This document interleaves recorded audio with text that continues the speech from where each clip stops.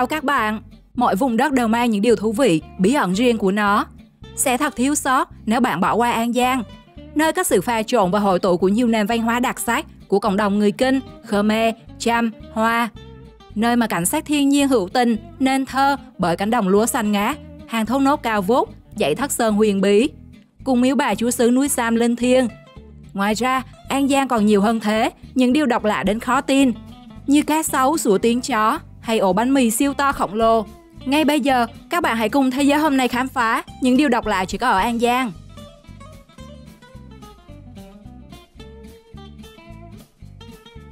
(15) Bánh mì siêu to khổng lồ. Bánh mì An Giang ở đẳng cấp nó khác. Thay vì cầm trên tay, bạn phải ôm trong lòng vì kích thước siêu to khổng lồ với chiều dài khoảng 1 đến 3 mét, cân nặng từ 1,5 đến 3,5 kg. Ban đầu khi những ổ bánh mì này xuất hiện trên mạng xã hội, không ít người cho rằng đây là sản phẩm của phần mềm chỉnh ảnh, nhưng nó hoàn toàn có thật. Thậm chí, nó còn từng lọt top 15 món ăn kỳ lạ nhất thế giới do trang Brightside của Mỹ bình chọn năm 2018. Một ổ bánh mì bạn có thể ăn từ 5 đến 7 người, giá dao động từ 50.000 đến 70.000 đồng tùy vào kích cỡ. Nhiều người đùa rằng mua ổ bánh mì này về có thể thay thế gối ôm, tối ôm ngủ, sáng dậy có đồ ăn sáng ngay và liền luôn. Ngoài ra, bánh mì còn được biến tấu thành nhiều hình dạng độc lạ khác như cá sấu, rùa, gà, công, cua, ếch. Nếu có dịp đến An Giang, các bạn đừng bỏ lỡ loại bánh mì độc lạ này nhé.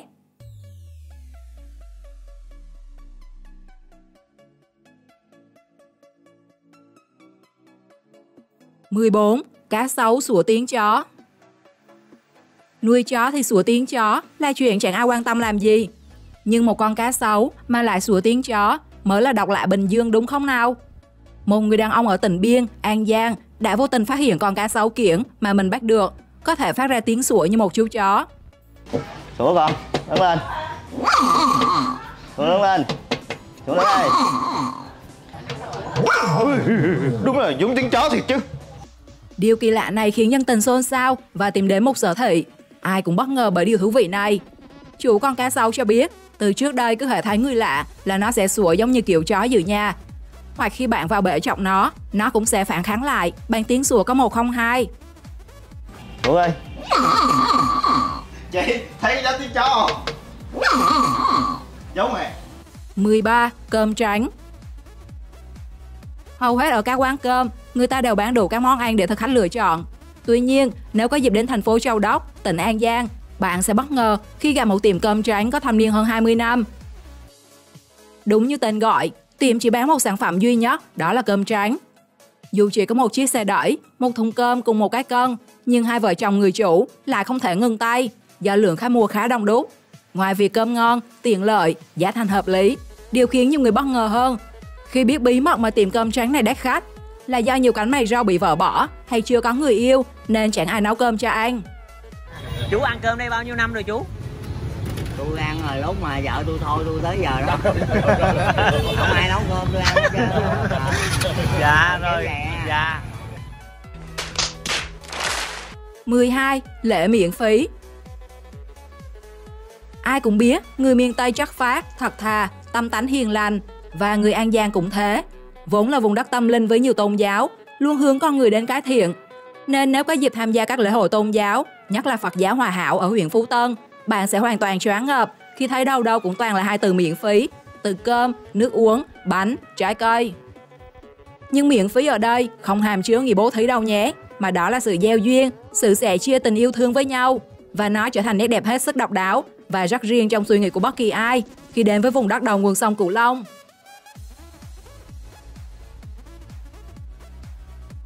11. Máy bay chạy dưới nước. Thay vì để máy bay bay lên trời, một người đàn ông ở huyện Châu Phú, An Giang đã lôi nó xuống bắt chạy trên mặt nước. Dù là dân hai lúa chính hiệu, chưa học hết lớp 3, chỉ rành việc xây cầu treo, nhưng ông Sáu Quý đã mày mò và chế tạo ra chiếc thủy phi cơ có 102 ở miền Tây. Chiếc máy bay chạy dưới nước này có chiều dài 11 m, rộng 1,6 m, bằng sắt thép và composite, được phủ màu xanh mát mát. Nó có thể chở 14 hành khách và chạy đạt mức 60 km/h. Khi thấy chiếc máy bay chạy bon bon trên mặt nước, nhiều người không khỏi trầm trồ và thán phục khả năng sáng tạo của người nông dân An Giang. Chưa hết ga nữa các bạn ơi, kìa. Quá quyết chứ Sáu ơi. Quá chất lượng.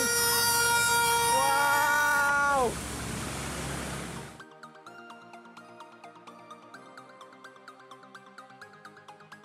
Mười, nghề câu cua trên núi.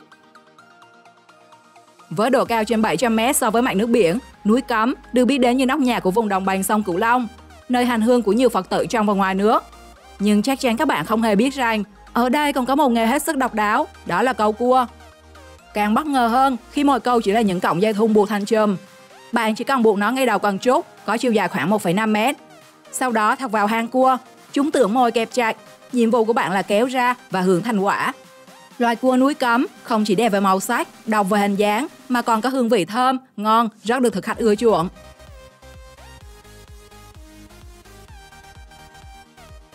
9. Coi chén giữa đường không ai dám chặt. Nếu lần đầu đi qua đường Ngô Tư Lợi, thị trấn Ba Chúc, huyện Tri Tôn, tỉnh An Giang, bạn hẳn sẽ rất bất ngờ bởi có một cây to mọc giữa đường láng phẳng phiu, thoáng đãng. Cây cổ thụ này cao khoảng 20 m, gốc to xù xì, 3 đến 4 người ôm không xuể. Theo chia sẻ của người dân, cây có tuổi đời hơn 300 năm, cụ cây cũng từng chứng kiến bao biến cố lịch sử. Trong đó có cuộc thảm sát của quân Khmer đỏ đối với người dân Ba Chúc. Trải qua thăng trầm của lịch sử, người dân Ba Chúc tin rằng cây dầu cổ thụ đã trở thành một vị thần bảo vệ dân làng, vì thế không ai dám mạo phạm. Và hầu như bất kỳ ai đi ngang cụ cây đều niệm Phật, cầu mong cụ phù hộ được bình an.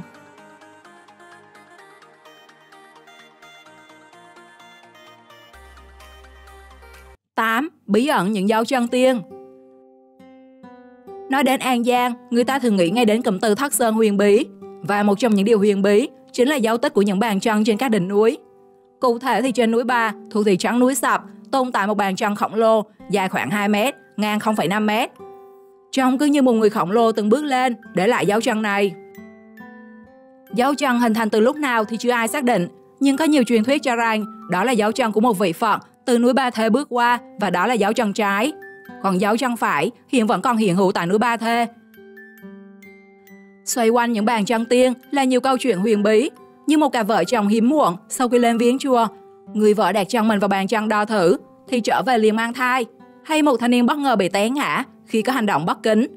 Ngoài ra ở núi Cô Tô và núi Cấm cũng có những bàn chân tiên tương tự như thế, và cho đến nay vẫn chưa ai giải thích được về sự xuất hiện của chúng. 7. Lộc trời ban. Sẽ thật sự thiếu sót khi nói về những điều độc lạ ở An Giang mà không nhắc đến lộc trời ban dành cho xứ Cù Lao ông trưởng. Có lẽ vì bao đời nay, người dân nơi đây luôn ra sức bảo vệ nguồn tôm, cá thiên nhiên. Chính vì vậy mà như hiểu được lòng người, nhiều đàn cá đã lũ lượt về đây, tạo nên hiện tượng độc lạ, khiến nhiều người từ khắp nơi hiếu kỳ đến xem. Có chỗ cá kéo về hàng chục tấn, thậm chí hàng trăm tấn. Với đủ các loại cá từ cá tra, trắm cỏ, cá trê, cá lóc, đến cá chim trắng, cá rô, điêu hồng. Dù được lộc trời cho, thay vì bắt bán, người dân lại tìm mọi cách bảo vệ chúng, cho chúng ăn, thậm chí có người còn bán cả tài sản để có thêm điều kiện chăm sóc đàn cá được tốt hơn. Thật khó tin đúng không nào? Là coi nó ở với mình hoài thì mình nuôi hoài, chứ không có cái ý định nào khác hơn, thà là để nó phụ mình chứ mình không phụ nó, thà là nó ở từ ngày nào mình nuôi ngày ấy. 6. Bí ẩn xác chết 55 năm. Thế giới này còn nhiều điều bí ẩn mà chưa thể lý giải được. Một trong số đó là bí ẩn về xác chết đã 55 năm nhưng không phân hủy ở huyện Phú Tân, An Giang. Xác chết được đặt trong nhà một cách bình thường, nhưng lại chẳng bình thường tí nào. Bởi theo chia sẻ của gia đình, người chết là một thanh niên 17 tuổi, mất vào năm 1968. Sau khi được chôn xuống huyệt, thì nhiều người được báo mộng kêu đem xác lên sẽ sống lại. Khi được đào lên, xác vẫn bình thường như người đang ngủ. Vết thương được sức thuốc có thể lành lại giống như người còn sống. Và tóc vẫn cứ dài ra một cách khó tin. Không ít các nhà khoa học đã đến tìm hiểu, nghiên cứu.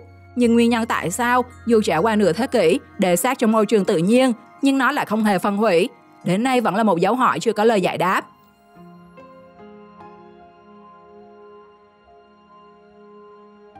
5. Trang phóng sanh nhưng quay lại chùa. Câu chuyện về một con trang được phóng sanh nhưng rồi lại quay trở về chùa càng khiến cho vùng đất An Giang nhuốm màu kỳ bí. Theo đó thì một con trang dài hơn 3 mét và nặng khoảng 20 kg được sư trụ trì chùa Ông Chiến ở huyện Tri Tôn đưa lên núi dài lớn để thả nó về tự nhiên.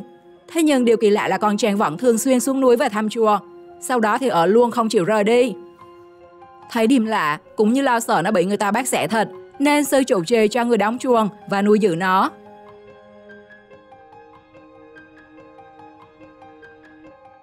4. Mô tô bay. Nếu có dịp đi trên quốc lộ 91, đặc biệt là đoạn từ huyện Châu Phú đến thành phố Châu Đốc, bạn sẽ bắt gặp những chiếc xe máy phân khối lớn, không biển kiểm soát lưu thông, chở theo những kiện hàng được chùm kín mít và chạy với tốc độ bàn thờ. Chính vì vậy mà chúng còn được gọi là mô tô bay. Thực chất đây là những người vận chuyển hàng lậu, chủ yếu là thuốc lá, từ đường biên giới để đưa vào nội địa tiêu thụ. Để tránh lực lượng chức năng, nên chúng luôn phóng xe một cách bạt mạng, bất chấp gây nguy hiểm cho người khác. Nếu bay chót lọt thì thôi, còn khi bị công an phát hiện, thì chúng sẵn sàng vứt luôn xe chạy, đúng như câu nói là bỏ của chạy lấy người.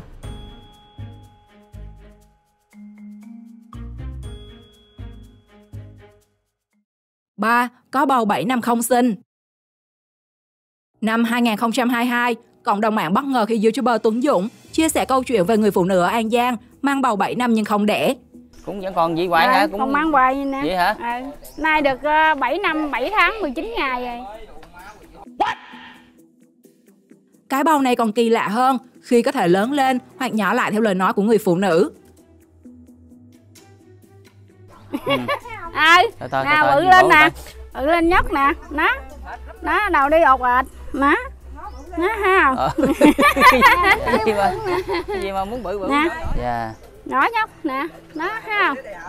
Chị kêu nhỏ nhóc là xẹp lại teo lại vậy hả? Theo như chị chia sẻ, trong một giấc mơ, chị thấy có người đem đến cho mình 2 đứa bé.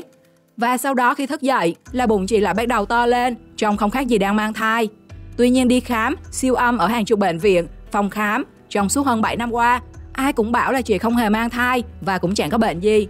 Theo bạn, điều kỳ lạ này do đâu?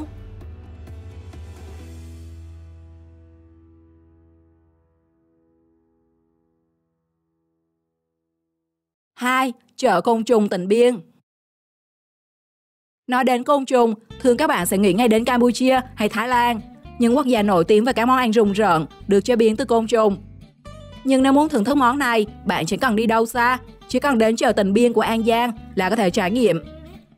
Đây được xem là khu chợ độc nhất miền Tây. Hàng hóa nơi đây có rất nhiều các loại hàng độc như mối chúa, rắn, rết, bò cạp, tắc kè, nhện hùm, cho đến cả con bựa củi, bọ rây. Đa số chúng đều được bắt từ núi Cấm. Côn trùng ở đây được bán dưới nhiều hình thức, tươi sống, ngâm rượu, chế biến thành món ăn, vân vân. Và món nào cũng kèm theo lời rau, bổ thận, cường dương, khôi phục bản lĩnh đàn ông. Không biết là có bạn nào đã từng đến khu chợ này chưa? Nếu có, hãy chia sẻ trải nghiệm cho mọi người biết nhé.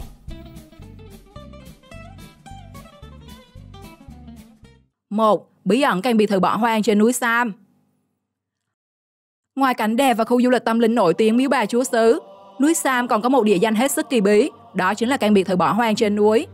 Không ai biết chủ nhân căn biệt thự là ai, chỉ biết nó được xây dựng trước năm 1975. Với mục đích ban đầu dùng làm nơi nghỉ mát, an dưỡng cho bệnh nhân, với thiết kế trông như pháo đài thời Trung Cổ ở châu Âu, dù được nhà nước cải tạo để kinh doanh, nhưng cuối cùng nó vẫn bị bỏ hoang cùng với những lời đồn đậm chất ma mị rằng bên trong căn biệt thự có một cô gái chết vì bệnh và mang theo lời hứa xuống mồ. Chính vì vậy mà ban đêm, từ căn biệt thự vang lên những tiếng than thở, gọi tên ghê sợ. Có lời đồn sau giải phóng lại có thêm một cô gái người xứ khác vì hận tình đến đây thắt cổ tự tử. Bao lời thêu dệt về hồn ma của các cô gái, cộng thêm việc xuống cấp, càng làm cho căn biệt thự trở thành địa điểm thách thức sự can đảm của người đến xem. Điều độc lạ nào ở An Giang làm bạn ấn tượng nhất? Hoặc bạn có thể biết thêm những điều thú vị nào về vùng đất này? Hãy comment chia sẻ cho mọi người biết nhé. Xin chào và hẹn gặp lại!